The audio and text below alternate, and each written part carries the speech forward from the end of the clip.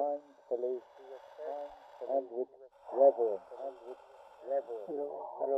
To approach mindfully and with reverence.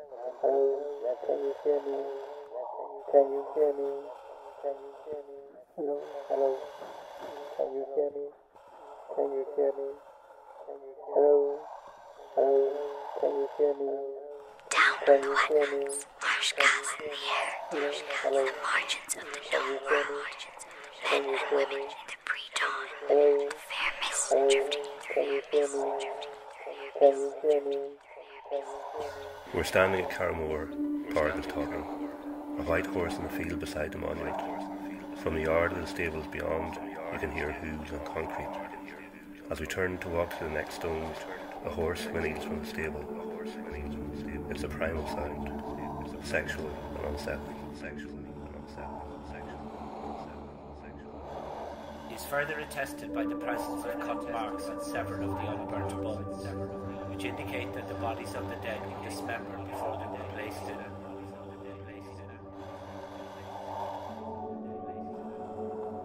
Pádraig's talking about origins, people on the move across the map of Europe.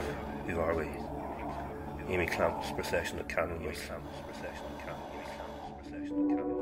Sooner or later, every trek becomes a funeral procession. The mother curtained in intensive care, a scene the mind leaves blank, fleeing instead towards scenes of transhumance. They are called NWHG in archaeological jargon, Northwest Hunter-Gatherers, acronyms in their own landscape. DNA is bone language, lake bed cores. We know something of their stomach contents, diseases, whether they were male or female, but otherwise they are as remote as constellations.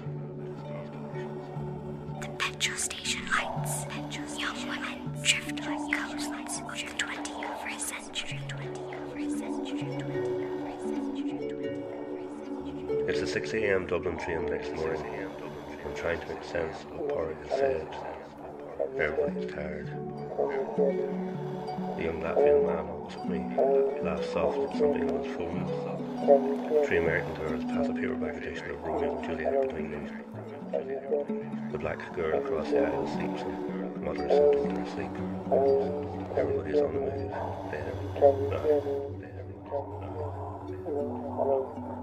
As if it had already happened, and left these after images, the grey-blue, negative of themselves.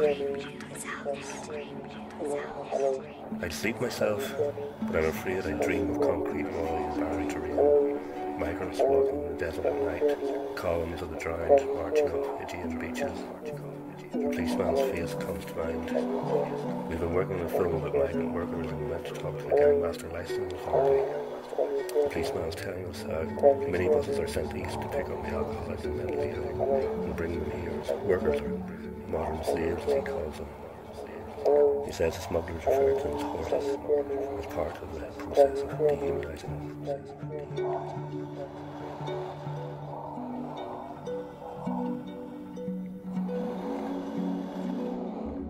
Argued that both cremation and dismemberment and possible defleshing may have been physical expressions of similar objectives relating to the excarnation and removal of flesh from the bodies of the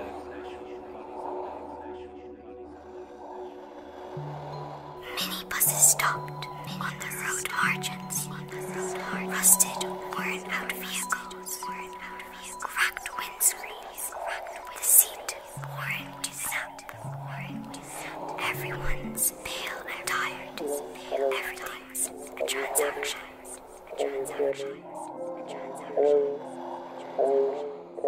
is further attested by the presence of cut marks on several of the unburnt bones.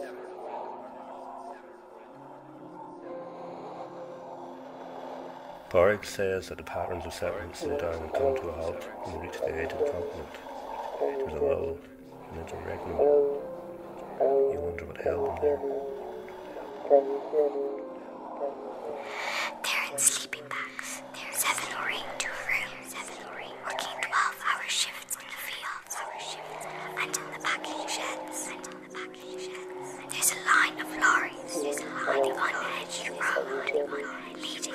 the flatlands.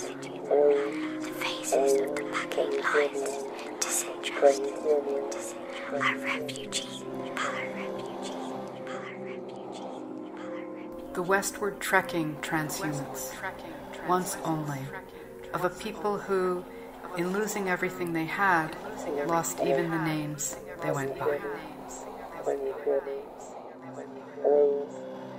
Children's bodies washed ashore, people caged at the channel ports. They're hanging onto the undersides of lorries, always moving west, shuffling carriages coming.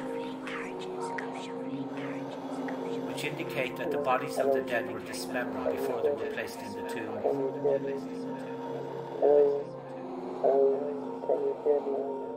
James Baldwin. People are trapped in history, and history is trapped in them. The compass point of stone which guides the solstice light at the central monument is worn smooth from hands touching it over centuries and millennia. I put my hand on top of it. Something unexpected happens. I feel an intimacy, contact, not just touched but in some way taken by the hand. Easy to make too much of it. I look at Brian, he felt it as well. The others carry on talking. A few minutes later, 4 of us are standing against the reconstructed entrance. We're talking funeral rites, wakes, the dead on the move, and All Souls Night. Hand and palm, there's still the palm-to-palm feeling I got when I touched the stone. Processing the bodies and thereby assisting the dead to transcend. In the aftermath of themselves, pale, exhausted. A few days later, the group walk the mountain. I'm in the city and Marie is sending back photographs of the climb with Calicavera. It's raining on the mountain. The photos like last transmissions from a lost expedition. People fade in and out of the mist, the lens fogged up. Only the stones of the 3 thieves with clear-cut outlines. A waypost to which the stars are tethered by calculus. They're walking the quartz roads of the Calicavera, carrying their dead. Figures on the hilltop made distant by the mist. Figures on the roadside made distant. I look for the images I took of the white horse at the very start, but I seem to have erased them. Everyone's going home. Of a people who, in losing everything they had, lost even the names they went by. And with reverence.